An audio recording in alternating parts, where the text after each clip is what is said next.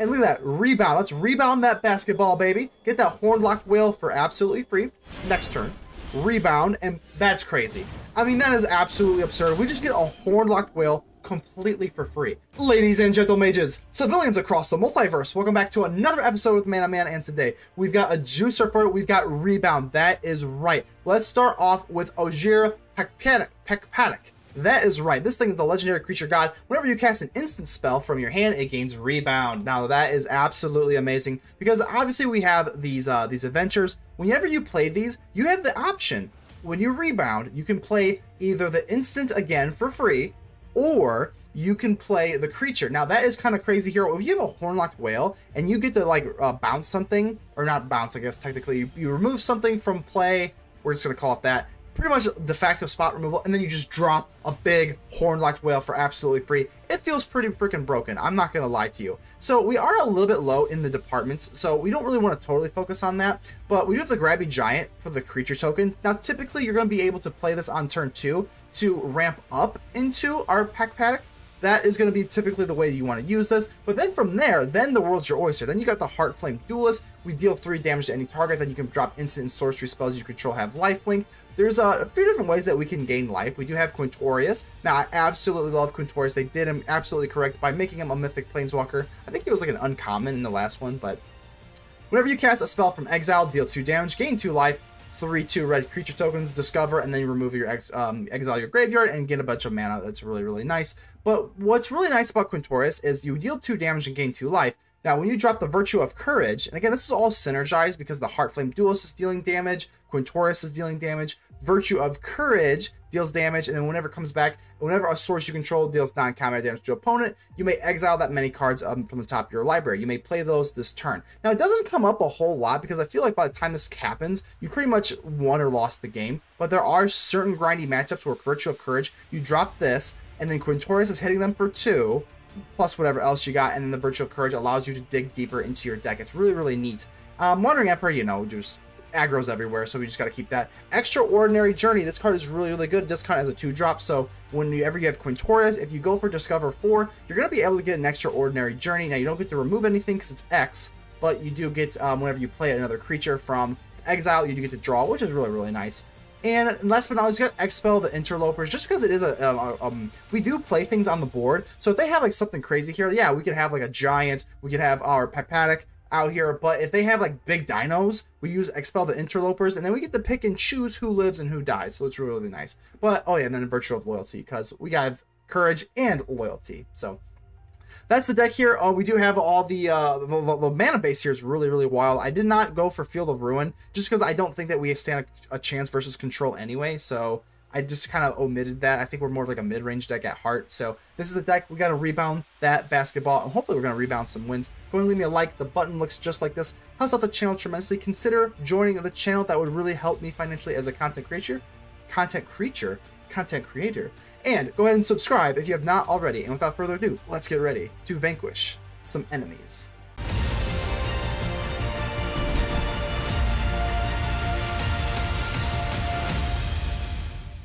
DV Angel, howdy ho, how we doing here? Alright, let's go ahead and keep this. It is a little nerve-wracking having the Deserted Beach in the Forge, just only a 2-land hand, but with the Giant does give us treasure token, so I think without the Giant I would mulligan here, but we're just going to roll the dice here. So Merfolk, okay, let's see if we're going against Merfolk or Mono Green, I guess we'll see. I would love to get the coast down, but we need a red source for this Giant, so let's go ahead and just do that. Yeah, I have a bone to pick. I think that with Quintorius, I don't think there's any voice line for Quintorius. I'm a little salty about that. There's only one Planeswalker, but alright, let's go for the Grabby Giant. Let's go ahead and grab ourselves a treasure here so that we can ramp up into our lovely blue god here. And Pakpatiq, I think it's how you pronounce it. If it is not, feel free to make fun of me into the comments. But yeah, let's see. We got our lovely god here. We got our rebound.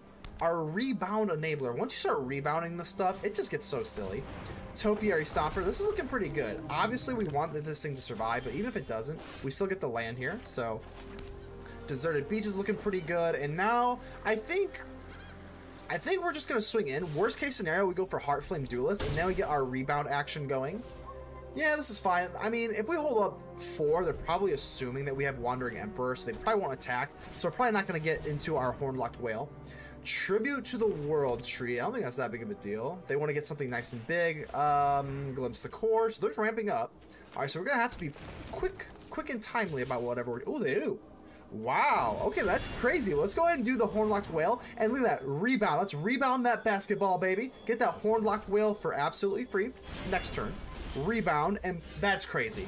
I mean, that is absolutely absurd. We just get a Horned Loch-Whale completely for free. I mean, that's literally absurd.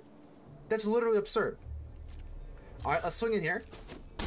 And do we want to go for the Giant, or do we want to just go for the Heartflame Duelist? I think we're going to go for Heartflame Duelist just because that is more mana efficient, especially if you get to rebound it. So let's just do that. And the thing that I love about the adventures, obviously being able to play them for the creature is nice, but with the Heartflame Duelist, I think I might just hit them. I might hit them in the face twice. I think that's going to be what I do. Tribute to the World Tree, that's fine. All these things are gonna get big, which is cool. These things are also lands, right? So they're token lands. I think they're a little bit too late though. Heartflame Duelist. This reminds me of the Flaming Swordsman from Yu-Gi-Oh. If you know, you know, baby.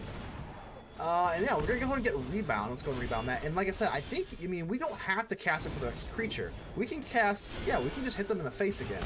And because the board's getting a little scary, I think we're gonna do that. Extraordinary Journey is pretty decent. We could do that or go for the Grabby Giant. Do I want to... No, let's not. Because if they're going for Stomper and 1, that's a pretty bad trade if they keep the Stomper back. So let's not attacking with the Whale. I guess we could go for the extra... I guess we could go for Journey, but I don't know. I think... Yeah, because I don't really want to use this on the Stomper anyway. Let's go ahead and do this. Just take out one of the tokens here. Maybe slow them down a little bit. I don't know if they're going to like play 2 huge things. They're going to play 1 huge thing, that's for sure. Another Stomper, that's fine. That's fine. We have lethal in the air, and we actually have lethal with Quintorius, because if we use the -3, Gruff, this thing doesn't have reach, right? These things just have trample, right? Tribute to the World Tree. I mean, yeah, this is cool. If you had like 1 more turn, I'd be really nervous, but I think we're gonna be able to beat you. And they just scoop it up. GG's. Ukraine wins. How you doing here? I hope everything is going well in that part of the world, my friend. I really do. All right. I think this is a keeper. Definitely a keeper. Oh, that's a mulligan. Oh, okay. Well, let's go ahead and give them the friendly mulligan hello. A little catch-22 here because they are playing mono red, but I'll still give them the friendly mulligan hello. Everyone needs a friend when you take a mulligan. So we are running Emperor. I think we'll be okay. Hopefully. Scalding Viper. This card's interesting. If you're not running I think Scalding Viper is not good. So let's see if they have that going on for them. We of course have Virtue of Loyalty that we're gonna go ahead and trade, but Mechanized Warfare. Yeah, this is fine. I mean, that's fine. Virtue of Loyalty is gonna trade with the Scalding Viper. They are gonna sting us for 1. Oh, okay. Hold on. That was an oopsie. We should have casted that before the Mechanized Warfare because the Scalding Viper tapped us for 1 extra damage there. So that was a big oopsie on my part. Whoopsie. Either way, I think we're fine. Let's see what else they have. I think I am probably gonna chump block the Virtue of Loyalty, depending on what they play here. I cannot believe that I didn't drop that before the Mechanized Warfare. That's such an obvious thing. Let's go ahead and wake up. We got the Gengar mug. You know we're grinding out here. Early mornings, we gotta wake up. Alright, let's take that. I don't care. That's fine. There's no way they don't have the Monstrous Rage, so that's not even... Oh, Stolen Vitality. Okay, Stolen Vitality. That card's really good. +3/+1, and then it gives it trample. So we're down to 6.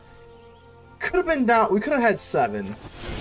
So I do feel kind of dumb about that. But as long as we have the Emperor here, I think we're fine. Yeah, that's fine.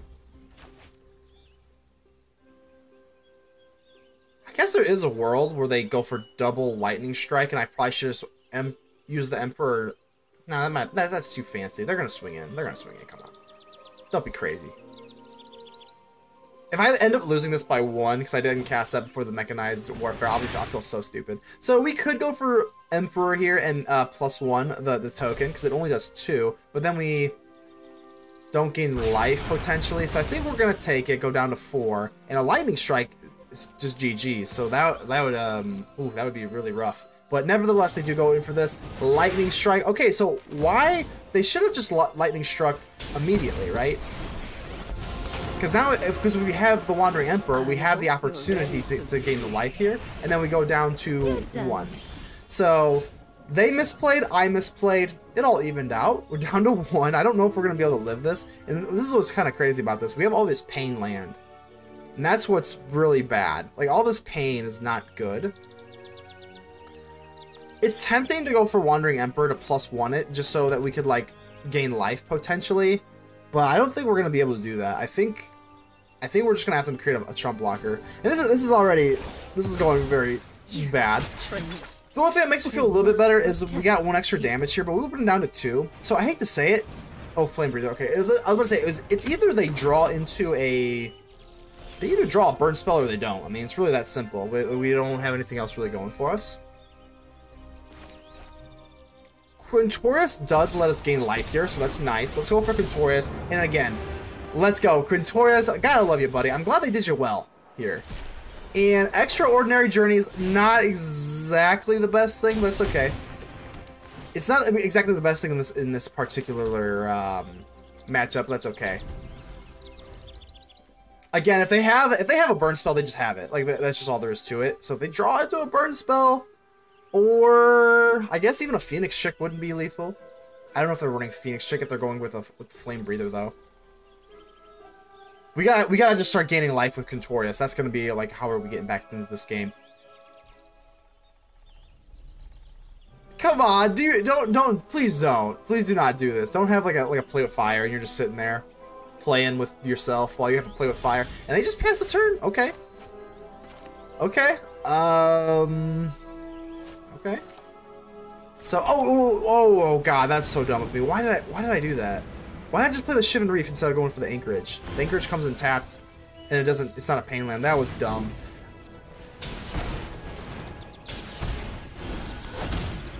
Gain a little bit of life here. I gotta drink some more coffee. I gotta wake up. That's 2 misplays. I can only get 1 misplay per video. That's not acceptable. Again, I am nervous. I'm super nervous here. If they just draw into any burn spell, I guess we don't even survive play with fire because the Flame Breather fires 2, and then the Warfare is another 1. I think I probably would deserve it in all honesty. I'm still gonna hold out hopes and keep my head up high, but I think I probably deserve it from the misplays.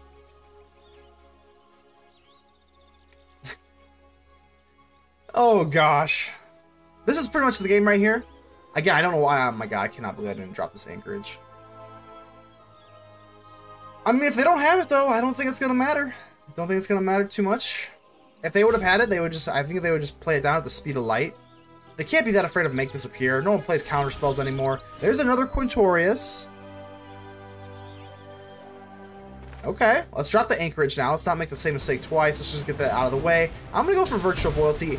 Again, though, I'm not like if they have the play with fire or whatever, they just have it. So let's go ahead and gain our life. And now we put them out of play with fire range. We're still in lightning strike range. You have vigilance, so I'm gonna go ahead and swing in here. But we're still in lightning strike range though. The Flame Breather, Warfare, lightning strike is lethal. All right. This virtual loyalty is nice, but again, now we can breathe a little bit easily because we don't have to worry about play with fire. A lot of red decks don't run lightning strike, but as you can see from the top of their graveyard there, they actually are running it. And this, we're looking like we're gonna steal this. Probably don't deserve the win, but that's okay. We will take it either way. And can we just go for lethal here? I think we actually have lethal, right? Let's go for the Anchorage. We're gonna make a map token with this thing. And the Restless Spire. Okay. Restless Spire is so cheap. Whoa, I didn't even realize that. Why did they tap my Restless Anchorage for auto tap? I didn't even realize that. Alright, this is the sloppiest game of all time. Oh my gosh. I guess that's on me. I mean, I gotta pay the pain. That would put us into but maybe not. Maybe the auto tappers. Maybe the auto tapper knows that they have play with fire, and the pain land would put me in the lethal territory. So maybe a blessing in disguise. And we just take it. That was a pretty. We could have played Quintorius for more life gain. Sloppy match, but what I'm saying. All right, let's see if we can go Super Saiyan on this person. Let's see what you're saying here. Oh, Lore Keeper. All right, so dinos. That's what you're saying. Not a big deal here. I am kind of testing out Pia. I think Pia can Pia. I don't know, again, I can't pronounce anything on this page, but Pia or Pia is pretty good in this game. I think if you're gonna be running her, I think you kind of have to have like the Mistress Foundry thing, because we don't have a whole lot of way to just play like a million different things. I think it's so. Let's see, got the Hammer Skull here. Yeah, I think this is okay. I'm not sweating too hard yet. I mean, we do have the Eiganjo, so I think this is actually pretty good. We can just go ahead and play down the Anchorage. Yeah, this is fine. I mean, I guess we can block with the Pia as well. I mean, we are legendary. Let's just go ahead and do this, and then we'll be able to, if they don't get rid of Pia, we can just go for Eiganjo. But if they got rid of our creature here, then we can't Eiganjo this huge Hammer Skull anyway, so it doesn't matter.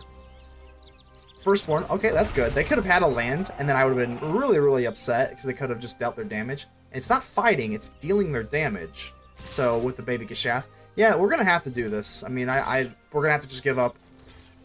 And let's go for the Eiganjo here, just so that we can trade effectively here. We have plenty of land, so I'm not too worried about that.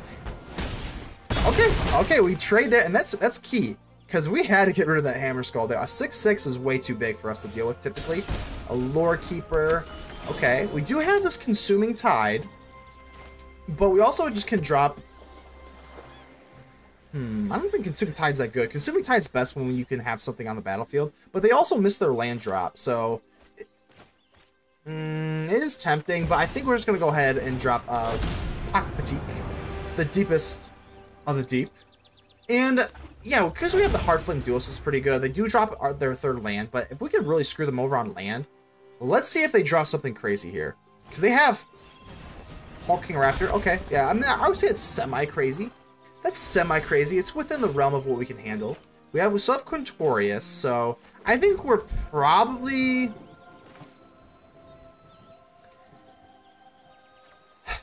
I think we're just going to go for the... Yeah, this is not sexy. I mean, it is kind of sexy. It's kind of sexy. Let's just kill the Hulking Raptor. Yeah, and then we get to rebound. This is pretty good, actually. I don't know why I'm being so pessimistic for. Yeah, it's pretty good. Then we get to rebound the Heartflame Duelist. I just had that Consuming Mind, or Consuming Tide is consuming my mind. So let's go ahead and swing in here. I think if they have like Geshath or Galta, Ramble Familiar is not that bad. If they keep playing these mana dorks here, the Consuming Tide is going to be really, really worth it. Yep, so Heartflame Slash, and I think we could, man, we could actually...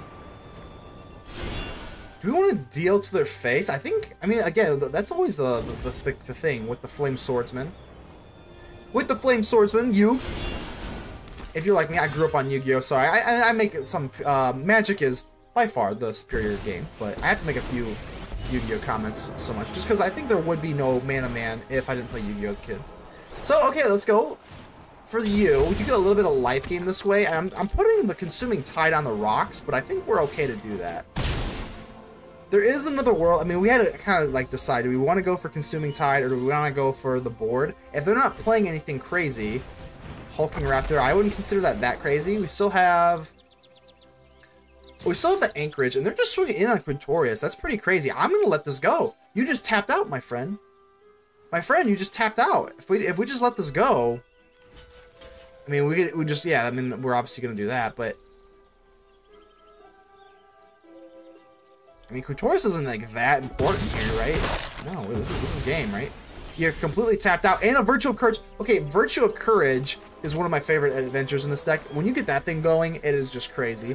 But I think this is just lethal. We have 4 in the air. They can only... we have 6 in the air with this. And they can't block both these things, and this is just going to be lethal. Even if we didn't have Virtue of Courage, so that swinging into I understand Quintorius is notorious for causing havoc, but you just tapped out, my friend, and that is going to be GG's. And they don't even know that we have the Virtue of Courage with Pakpatiq, and we're going to be able to just go and they just give it up. But GG's. Ailey H, how the hell are you? Let's go ahead and keep this looking good. We've got the Grabby Giant, got some Virtue of Courage. I do want the Virtue of Courage to kind of get some love here. If you get the Virtue of Courage down and Quintorius, you just get to dig so deep into your deck, it just gets absolutely crazy. So we're going to go against a mono... Yeah, mono red is still kind of pretty... I don't want to say as a dominant of a Stranglehold on the meta, but it's still a good deck, so... You're still going to see it plenty, and you got to be prepared for it. And, I mean, I'm tempted to just go for Virtue of Courage now, but let's just wait. Let's wait and see if they want to do something. Oh, okay, well, this is actually good. Bloodthirsty Adversary. If they double swing in here, and this is just easy pickings, we're actually going to go for Virtue of Loyalty rather than the Virtue of Courage, and then we're just going to pick off the Swift Spear. Yeah, that's easy money. You can't tap out like that, my friend. No way. Alrighty. Yeah, pretty easy. We do have Vigilance, so we might as well swing in here. And a little bit awkward. A little bit awkward here, just because the Giant can't really do anything here, but if they want to do any Monstrous Rage nonsense, we can deal with that with the Virtue of Courage. Otherwise, I think we're just going to make a Treasure Token. I think, you know... Yeah, I mean, I'll just trade. I don't really care. We'll trade. If you have any tricks up your sleeves, we'll just take care of you. Monstrous Rage. Let's go ahead and hit you with the Virtue of Courage. Hopefully they don't have another Monstrous Rage. No, come on. Do you have another Monstrous Rage? Okay, Play with Fire is a lot better. Another Monstrous Rage would have been really annoying. Oh, yeah, but okay, we're good. We are good here. And... yeah, nothing really too crazy to do right now. I guess we could actually... I'm not even going to make that. We have 5 land here, so I'm actually just going to drop the Giant to hopefully trade with a Kamanu. I think it's actually... not often do I just drop the Giant, but I think in this case, we're actually good to do it. So, yeah, Squee, and they swing in here. Yeah, let's just pick this off. We can take the 3. We're only down to 13. That's not that bad. Restless Spire would be nice. I do like that over... well, we don't even have to take Pain for the Reef here. And we just go for Quintorius, so... yeah, that's fine. I think we're fine to do this. Yeah, let's go for Quintorius. And I think we're just going to go ahead and discover really quick, just because of what we get in the life gain here. Hello, Quintorius. Well, I mean... I don't know. We're at 13 life. Do we really need that? I think we'd rather establish our board here a little bit. Yeah, I think if I was at, like, you know, like 7 life or something, I think I would discover. But if we can just make 3 2s, like, it's fine. 1-1. This is fine. As long as you're attacking Quintorius and not my face, eventually we're just going to win the war of attrition here. Play with Fire. Ooh, yeah, Play with Fire does suck because the tokens are only coming with 2 toughness, so... maybe a Witchstalker Frenzy. Okay, maybe I should have. Maybe I should have discovered. Because now we're down to 12. Now I'm sweating. Oh my goodness. At least with Extraordinary Journey, we can kind of get them up a little bit. Ooh.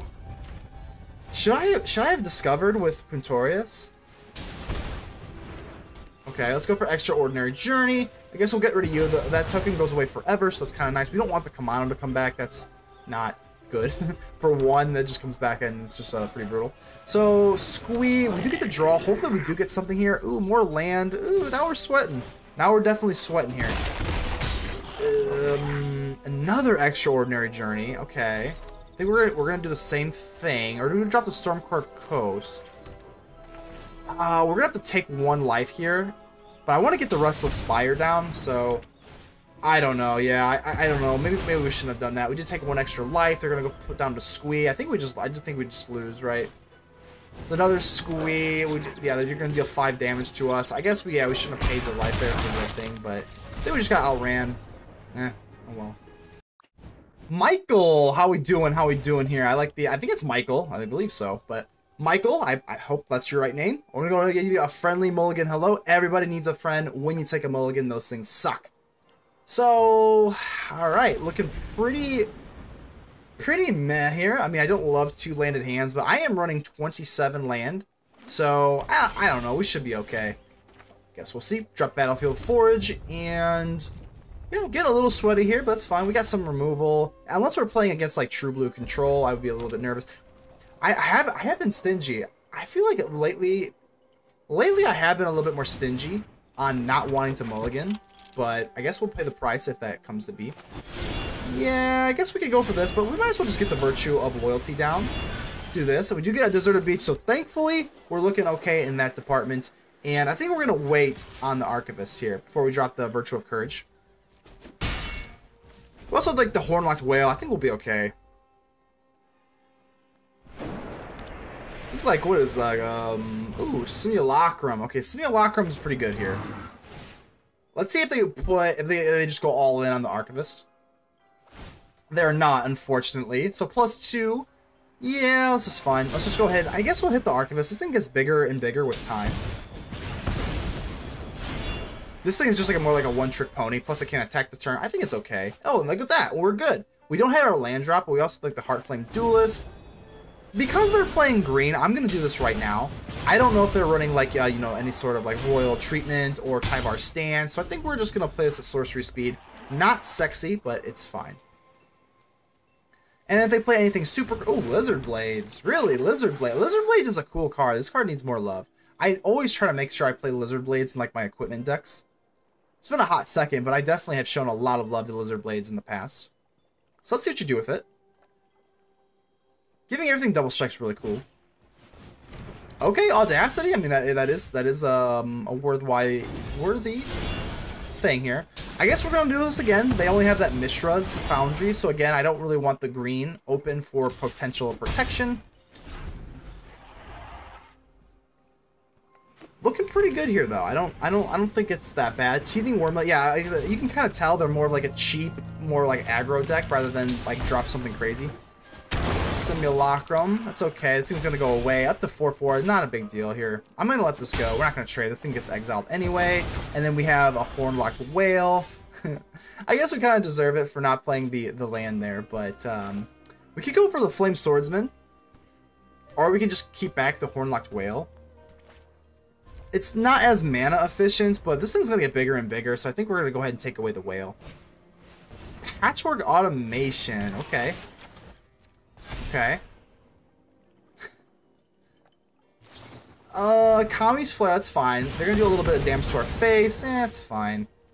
They want to swing in here, that's fine. We're gonna go ahead and get the Horned Loch-Whale. They can get it back. Even if they put this on top of the library, that's fine, because it's just gonna come back as a little weeny little 1/1 again. And it actually does not help out the automation, because it's not an artifact itself. So I don't really mind this at all if they want to put it back on the top. I would think they don't. Let's see what they do. Typically, we want to have our god out here before we go for that. Thankfully, we do get into our 4th land, but... what do we do here? I mean, we can't really go for the Extraordinary Journey. I think we're just going to drop Pakpatiq, and we're going to be okay. I think we're going to be okay here. We're going to survive. We don't have any of our adventures to play with free. That's okay. Like, they're already played and exiled, but whatever. Let's go for Quintorius. If we get Quintorius and Virtue of Courage... Ooh. Okay, that's not great, but then we go for Quintorius, and then we go for Virtue of Courage. Quintorius, and every time you play something with Virtue of Courage, it does 2 damage with Quintorius, and then you get to exile you at the top of your deck. It's really, really neat. I did it when I was playtesting, but of course, whenever you play for the real deal, it's never as good. But dropping the Horned Loch-Whale is gonna. Oh, they just scoop. Wow. Okay.